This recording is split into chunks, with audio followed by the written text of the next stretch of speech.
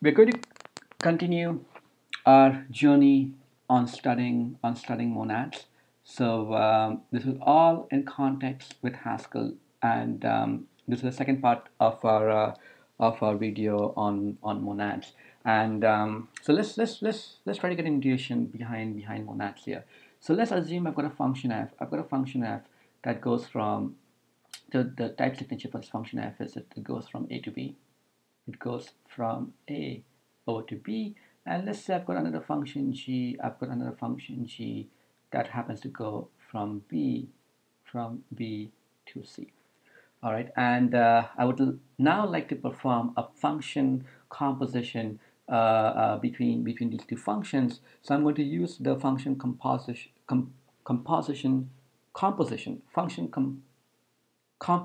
operator, which is the period sign. So this is the function composition operator, and the signature for this is basically, let's say it takes in a function. So again, just a type signature. The type signature is that it takes in a function, let's say that goes from A to B. Let's just have it the other way around. So let's say the first function that it takes in goes from B to C. And the second function is a function that goes from, let's say, A to B. And the resultant after performing a function composition between the two is going to be a new function that actually goes from A to C. All right, so this is the type signature here. And given this type signature, if I were to create a value that uses the function composition function, I could use in this infix operator. I could say let's do a function composition between G and F, between G and F. Okay, so G in this case goes inside. It's a part of a function that goes from B to C. My function f over here is a function that has a signature that goes from A to B. And now the resultant of performing a function composition between f and g in this case, is going to result in a new function. So let's just use anonymous function over here. It results in a new function which takes in a parameter, let's say x, and it's going to give you back some value that happens to be in the as a type that has C. So all I'm going to do is take in this value x, which happens to be of type A, and feed it into my function f. So that's f of x. F of x results in basically a new value that happens to be of type of B. But now I take my function g and apply that on the entire thing. That is going to give me back a new value of some type C there. Okay, so this is my function composition between two. All right, so this is all good, this is all nice, but let's say I now realize, you know what, I would like to perform maybe a little bit of, I would like to just log some debug messages as my function f computes, and I would also like to log some messages as my function g computes. So I just don't want the value b. I want that value b. I want that value of type b. But in addition to that, I would also like some, maybe let's say some debug messages. All right. So what I'm going to do is I'm going to just change my function, which is my original function f, to, let's say, a new function which is f prime.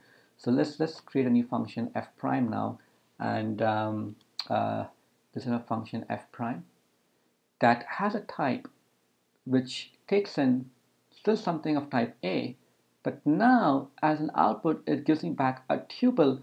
It gives me back a tuple that has a first component B, and the second component is basically the debug messages. So it could be a list of chars. It could be a list of chars here. All right, and let's make a change to a function g as well, so that it also has the ability to return back maybe a list of some debug messages in addition to the computed value of type C. So the signature for my g prime is going to look like something of the kind where it takes in some input of type B, and gives you back as an output something that is a tuple that contains the first value of type C, and the second happens to be of a type char. All right, so I've got my functions f prime and g prime. All right, this is all good, this is all nice, but now the question comes down to, do I still have the ability to actually perform a function composition between f prime and g prime? So can I still do something like this? Can I still use my function composition operator that I had previously, which I was using here in this example with my functions g and f? Can I still do something where I had g prime function composition with f prime? Can I still do that? Okay, let's try to see this. So with f prime, the first thing is if this is my signature for my function g, and this is the signature for my function f over here, my function f, all right, in this case this is f prime and g prime. If you look at f prime is a function that still takes in something of type A, all right, this is fine, this gets accepted, and gives you back something of type B, and this entire B could now be considered maybe as a tuple that contains two components, all right, and this is fine. So far this looks okay, and but now the question is, can I actually take that and feed it to my function g prime. G prime, on the other hand, still expects as an input. It still expects as an input something that is just the pure value, just the computed value b. Remember, this b over here, okay, this b over here that I'm considering for g prime is just the computed value. But what I'm getting for b in this case is basically a list. I'm getting back a tuple.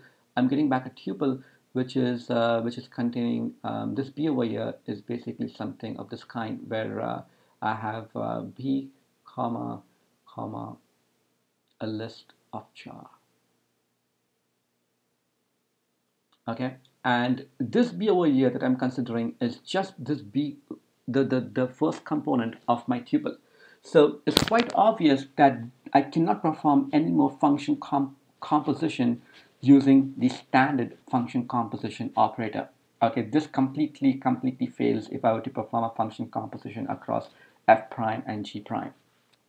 Okay, so if that were to fail, if this were to fail, right? And again, if I did not make this a little bit clear, let me just say this again here. So let me maybe choose a slightly different color. Okay, so f prime is this method that takes in something of type A, gives you back something of type B. This B in this case is basically something that happens to be this tuple of two parameters, b comma list of char. So this b over here, if I try to keep my types consistent, should be something that happens to be, this b should in this case also should be something that is a tuple that has a first component, let's say in this case some type b, okay, and it next to be something of char. Just so that we don't confuse this b and this b over here, let's make this of some type, I don't know, x. So this becomes x as well. And now I know that g prime should be taking in as an input basically a tuple. It should be taking in a tuple that has the first value of some type x, and a second component of a tuple should being a list of char. But this what it expects for function composition, and what g prime actually is are two different things, right? This b over here is basically the first component of this tuple right there. So there's quite a mismatch, and because of this mismatch, this composition actually fails. This does not work. So how would I do that? How would I still perform a function composition? So what I really need to do now is, if I think about this clearly, what I need to do is I need to take this method g prime in this domain. It's working on this type that takes in as an input parameter, which is of some type b, and giving it back something as an output that happens to be a tuple. If I could somehow change the signature of my g prime, right? So if I change my g prime so that let me use a slightly different color here. So somehow, now when I'm meaning changing, what I really mean is somehow lifting. If I could somehow lift the method g prime so that it works something of the kind where let's call it g double prime. Okay, so let's say if I could somehow transform my function g prime to g double prime, where the type signature for g double prime is something that works something of this kind, where my input is basically a tuple that goes from b. It's a tuple that has the first component b and the second component a list of char, and out comes back as an output a tuple from C to a list of char. Okay, if I could somehow change g prime to this method over here, okay, then the idea of function composition could be something like this. Then I could say, um, let's do this. I have this magical method. Let's say I have this method in this blue thing. I still don't know what to call this method, but let's just call it a square box. What I'm going to do is in this blue method, I'm going to first feed it g prime. I'm going to feed it into this g prime. Okay, by feeding g prime into this method over here, I'm going to get back as an output g double prime. This entire thing over here, is going to result in g double prime. Okay, this is going to result in g double prime.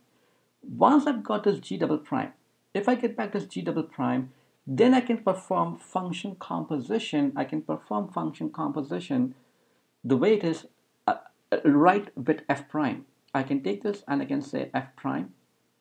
Okay, and this will be okay, because this is going to result in a function that takes in some value x.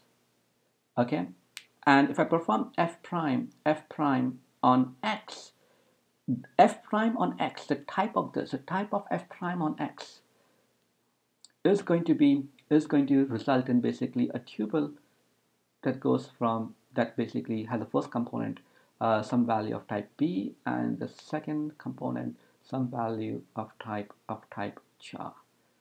Now I can take this entire thing. I can take this value that gets fed out from f prime, and now I can perform on this entire thing g double prime, because g double prime can take in as an input something that happens to be a tuple of first component some value of type b, and the second component something that happens to be basically a list of char. So now I can take this and I can basically take this entire thing f prime x, and on that entire thing I can just basically do g double prime, and I'm going to assume that g double prime is basically this piece over here. This entire piece over here is basically what g double prime is. And we now have a name to this blue box over here. The name to this blue box over here is basically the bind method. Okay, this is what the bind method is, and the bind method is actually defined within the class monad.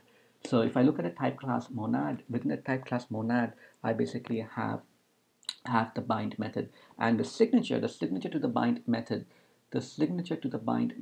is basically, the bind method is also called, or is also called as this. Okay, so I always forget whether there's a greater than or the less than sign, but these two signs followed by the equal operator is actually the bind operator. This is a bind operator. Okay, and the signature for the bind operator, at least within the monad class, is something that takes in a value of type ma, and it takes in a function that goes from a to mb, and the output of this is basically some value of type mb. Okay, so the way to understand this is, if you just to flip these parameters, so that if I were to rewrite this as a function that goes from a to mb and ma to mb, Now this is exactly consistent. This is consistent with what we just talked about in this video over here. So I can see this as a function. I can look at this as a function. This entire function over here is basically g prime, and the bind operator takes in as an input a function g prime and basically lifts it. It lifts it so that it gives you back as an output another function, in which case g double prime, just so that I can take what I'm doing in this part of the typewell and be consistent with some of the description that with my notations of g prime and g double prime over here. Okay, so it has just lifted. It has lifted the method g prime into this, and by doing that, and by using the bind operator, I now have this idea where I can continue using my function composition across this on this lifted method. So this is something I just wanted to give you a little bit of an intuition in terms of the bind operator that is used that is the behavior of something that has been defined within the monads type class. And my later videos is now going to look at monads a little bit more again, but now we're going to look at what are some of the types that I can make instances out of the monads type class, and how would it go about implementing the bind method within these types.